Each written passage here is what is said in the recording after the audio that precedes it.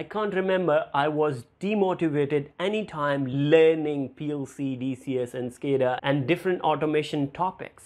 If somebody will tell you like that, he's joking with you, because I have also struggled a lot. I got demotivated many times like you guys, but there were few important things which helped me to keep myself motivated. What are these important parameters, if in the case you apply also, that would definitely help you to be motivated. When you start learning automation, especially PLC, DCS and SCADA, it's not going to be a big surprise that you might have a stomach pains. You might not like, you might feel like this field is not for you. As soon as you sit down and try to learn, the world around you will disappear and you would not be able to capture the attention required for you to learn automation. You wanted to accomplish everything very soon. You would jump on to topic. Unfortunately, with the passage of time, your passion would not be same. Sooner you will find yourself in thousands of different dimensions. At the same time you're learning OPC, UAS, at the same time you're learning Modbus, at the same time you're learning PLC, at the same time you're learning DCS systems, and that can make you crazy. If you are one of them who is struggling miserably, then this video is for you guys. The good news from the center is, with the right mindset and motivation and with the proper planning, you can excel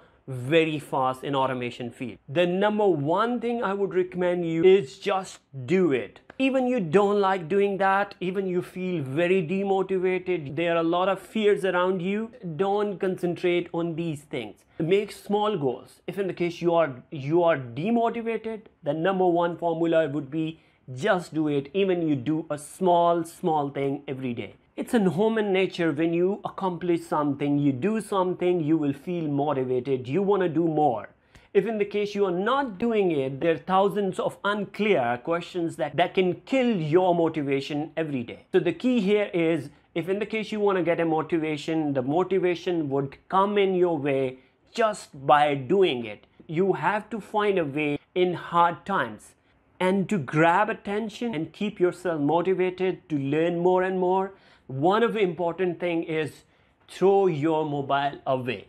What I mean by this is not throwing a mobile in a garbage. You can keep your mobile in some other room. That is one of the key that can definitely help you. It helped me also, because when you have a mobile with you, soon you would start learning. The biggest enemy that would come in your way is social media. You would spend many hours looking into unnecessary content which is not important for you. That's why it's important to keep your mobile and social media away from you. Breaks are important, but short breaks are important. I would recommend you take short breaks, not a bigger breaks. And another important thing is focus. Now you would say, I'm a demotivated, not happy with what I'm learning, I'm not happy with my mindset. How I can acquire a focus? Focus is an art. You have to practice more to acquire a focus.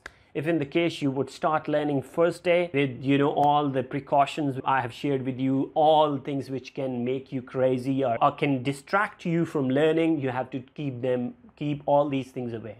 So anything which can distract you, you have to take it away. And then another thing is, you have to sit down. One day your focus would not be very good. The next day your focus would improve, because it's in human nature.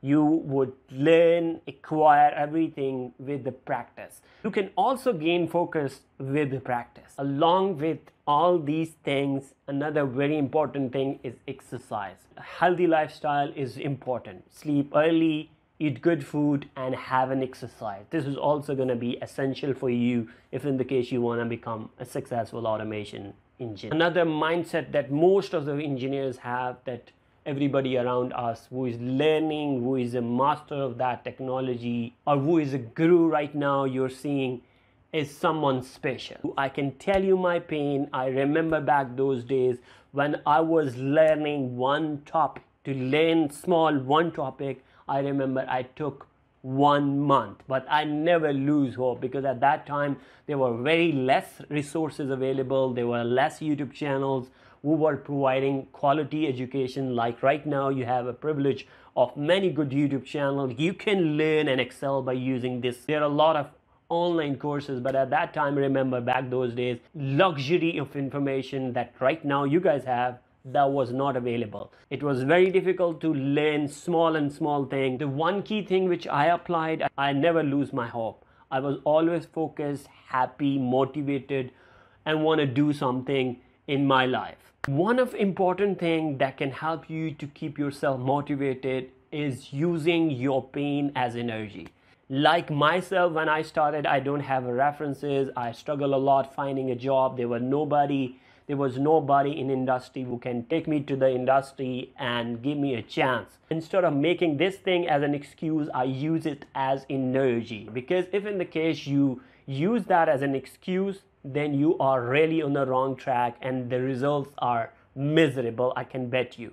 But if in the case you use that pain as the motivation, if you think, okay, no matter how difficult this is, if you think about your family, you think about everybody around you and you focus on your skills, then the motivation would be at the level that you can't imagine. With that, I would conclude today's session. If in the case you like this video, consider hitting the like button, If in the case you haven't subscribed this YouTube channel, consider subscribing.